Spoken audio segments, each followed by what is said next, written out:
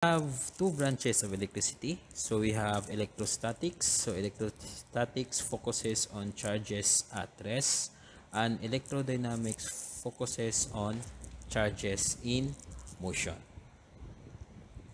So we have also types of direct current, types of electricity. So we have direct current, which is the electricity with constant polarity, meaning that it does not changes in its polarity, constant.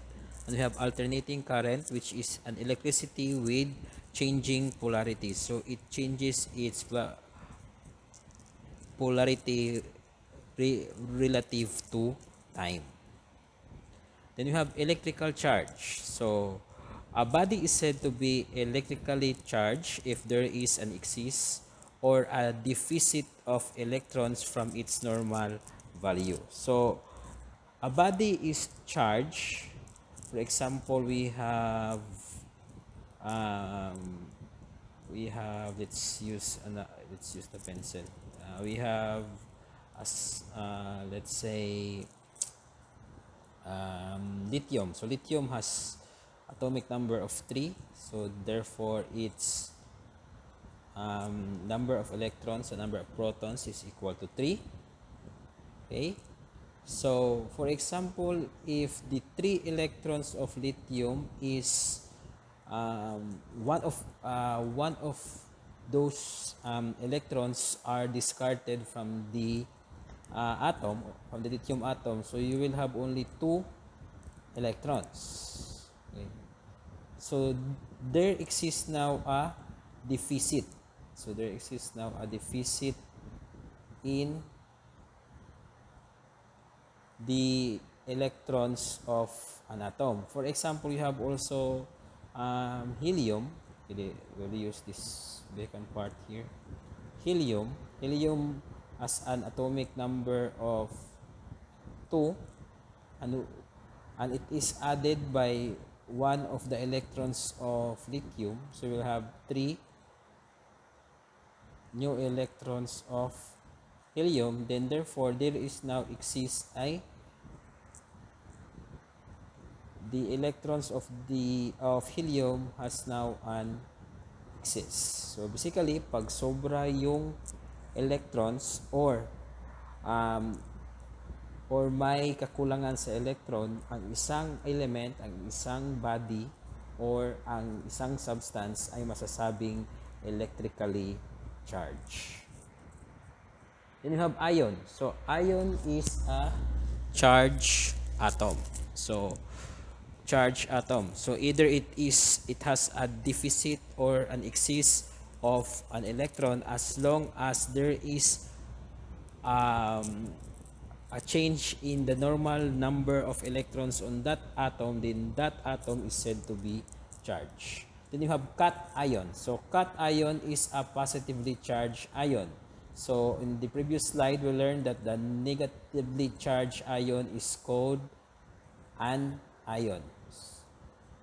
Then we have ionization. So that is the process of producing ions. So the process of transferring electron from one atom to another. That is ionization.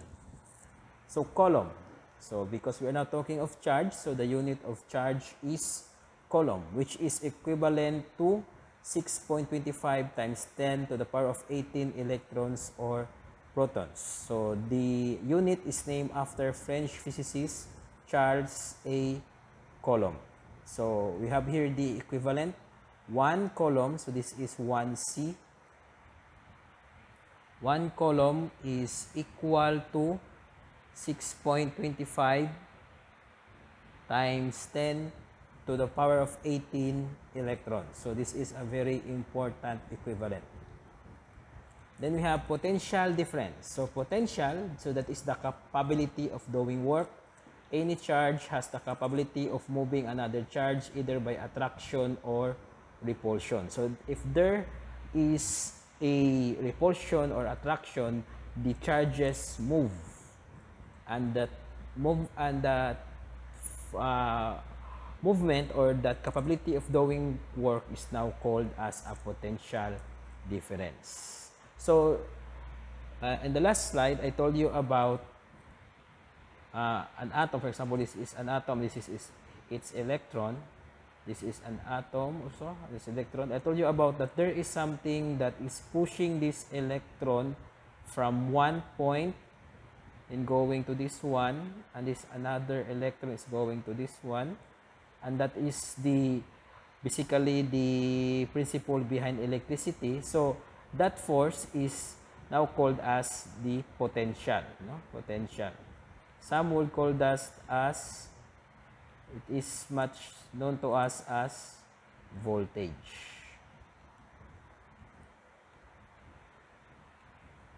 Voltage. So the difference between the force in this atom, in this electron to this electron is called as potential difference. So we just call that one as PD. So that is basically the concept of potential difference. So voltage exists in order for electrons to move from one atom to another. If there's no voltage, there will be no movement, and therefore there will be no electricity. So the unit for voltage is volt. So the unit of potential difference, voltage, which is equal to 1 joule of work done per 1 coulomb of charge. So it is named after the Italian physicist Alessandro Volta. No? So the 1 volt, so 1 V is equal to 1 joule per 1 coulomb as per definition of the unit of voltage. Or we could have this formula as E is equal to WQ, wherein E is the potential difference, W is the work done, and Q is the charge. So the unit for potential difference is volts. The unit for work is in joule, and the unit for charge is in coulomb. Then you have electric current. So the electric current is the motion of electron per unit time. So when we say the motion of electron, that is charge and per unit time. So how many electrons are moving in 1 second? How many electrons are moving in 1 minute? So that is basically electric current. So as an analogy, so voltage is the pressure, the water pressure, and the electric current is the amount of water or the volume of water flowing in a certain tube. So that is the analogy. So the motion of electron per unit time is current, and we have this formula: E is equal to Q over T. So our excuse me, that is not E, that is I. So our I is current, our Q is the charge, and our T is the time. So we know what are the units of these quantities. Okay, so current is in amperes, charge is in coulomb, and time is in seconds. So the units that we are using here are the SI units. So we could also have minutes, hours, but the SI unit for time is seconds. So 1 ampere is equivalent to 1 coulomb per 1 second. So this is now the equivalent of an ampere. So an ampere is the unit of electric current. So it is named after Andre Marie Ampere. Then we have resistance. So resistance is the total opposition to the flow of electrons in a circuit. Its effect on a circuit is evident by the dissipation of heat. So we're going back to the analogy of water in a tube or in a pipe. So the pressure, the water pressure is the voltage. The volume of water flowing is the current. So if there exists any restriction to the flow of water, then that will be the resistance. So as analogy, the one that is controlling the flow or blocking the flow of water is the gate valve. So that gate valve can be known as can be can be analogous to resistance. So in a complete circuit, there is always resistance. If there is a voltage, there is current, so there is something blocking the flow of current on a certain circuit, and that one is called resistance. So resistance is the opposition to the flow of electrons in a circuit. Then we have ohm. So ohm is the unit for resistance. So it is named after George Simon Ohm. So the unit for resistance is in ohm. So resistance in a wire. So we have this formula in calculating the resistance in a wire or of a wire. So we have R is equal to rho. So this is the Greek letter rho, L over A, where R stands for the resistance. No?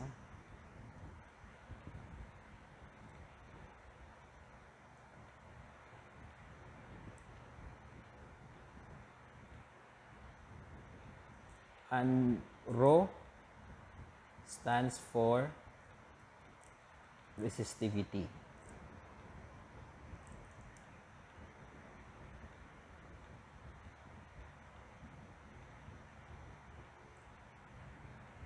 Then we have L stands for length. So this is the length of the wire.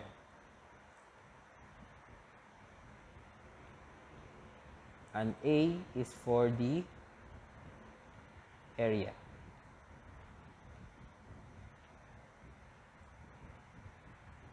So this is the formula in getting the resistance in a wire or the resistance of a wire. So with this formula, we can say that if the length of the wire increases, so if there is an increase in the length of the wire, while the area of the wire is held constant, then the resistance also increases. So in mathematics, this is known as direct proportionality. So the resistance in a wire is directly proportional to the length. Now, if the area of the wire increase,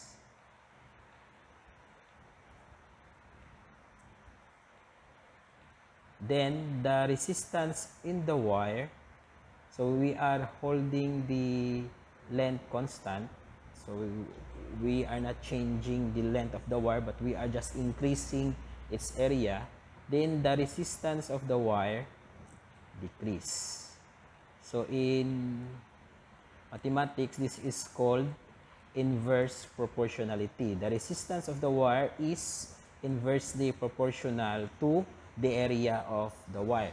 So the constant of proportionality is the rho. So rho is constant. It is dependent to what type of material that the wire is. For example, it is either copper, aluminum, silver, gold. So it is dependent to the material or to the type of material the wire is. So for example, you have a copper wire. So if you increase the length of the copper wire, you increase the resistance of the wire. If you increase the area of the wire, then you also you decreases the resistance of the wire. So that is how this formula can be interpreted by looking at the formula itself. So that is the reason why wires in much bigger sizes or much bigger area has high ampacity, because they have lower resistance. So resistance is the hindrance to the flow of current. So therefore, if you have little resistance or much lower resistance, then you will have high ampacity, because the wire can allow for a greater flow of current. So that is the concrete application of this formula. So the specific resistance or the resistivity, this is the rho. So the resistance offered by a unit cube of the material. So that is, for example, if you have a cube of copper, one 1 cubic meter of copper, what is the equivalent resistance it can offer? So that is constant depending on the material. So the resistivity of copper is not equal to the resistivity of aluminum. And how did they get that? So they test that one. So by testing. Then circular mill. So that is the area of a circle having a diameter of 1 mil. Usually wires are given or are given the sizes in circular mill, and circular mill is equal to the diameter of a circle having a measure of 1 mil. So we have this formula: circular mill is equal to d squared. So for example, if this is our wire, this is the cross-sectional area of the wire, so it is a circle, so this is the diameter, so this is our d.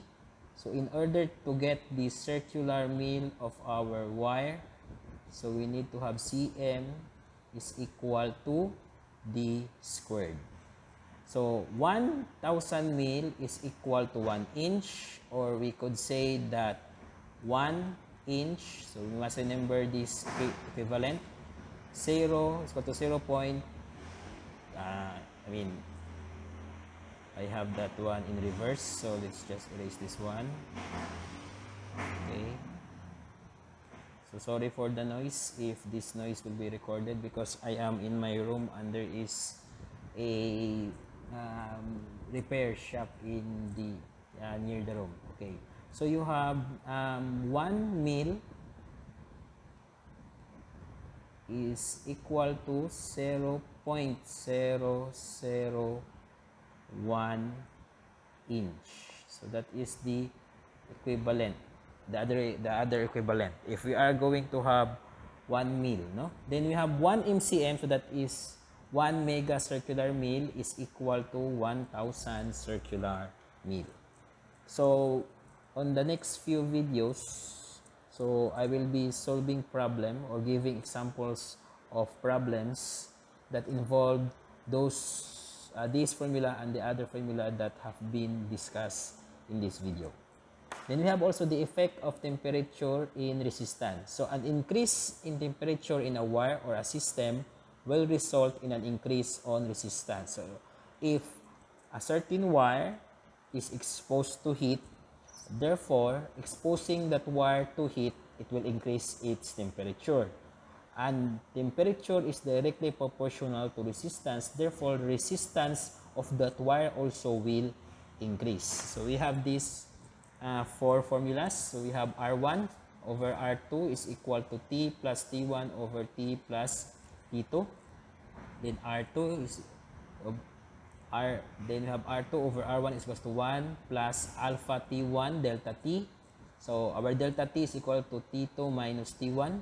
So alpha T1 is equal to 1 over T plus T1. So our R1 is the initial temperature, the initial resistance. Our R2 is the final resistance.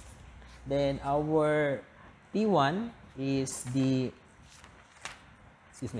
T1 is the initial temperature and T2 is the final temperature. Our T is the inferred absolute temperature. So that is the temperature when the resistance of a given material is equal to 0. So that is the inferred absolute temperature. At that temperature, the resistance of a wire is equal to 0. The inferred absolute temperature is also dependent to the type of material. So the inferred absolute temperature of copper is not equal to the inferred absolute temperature of aluminum. Then we have alpha. No? Alpha is the temperature coefficient of resistance. It is also dependent to the material and the specified temperature. So we have characteristics of common conductors. So this one is the table where we can have the have the difference between the common conductors. So we have silver, The resistivity of silver is 9.9 ohm circular mil per feet. So this is its resistivity.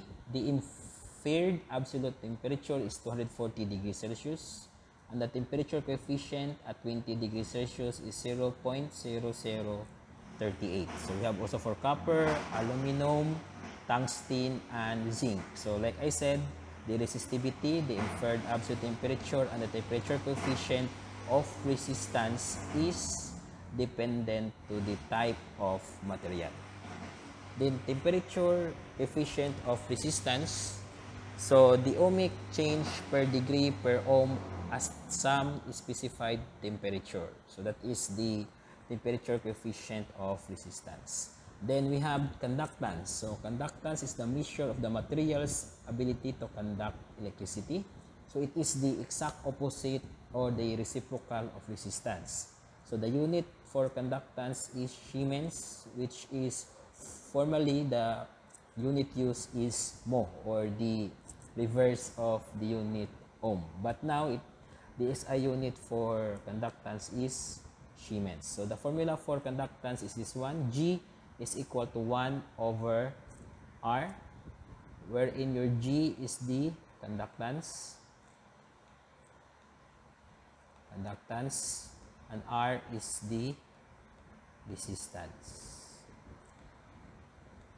So if we are going to calculate the conductance of a wire, so we just substitute the formula for the resistance of a wire. So if you remember that one, that is R plus, so 1 over L over A.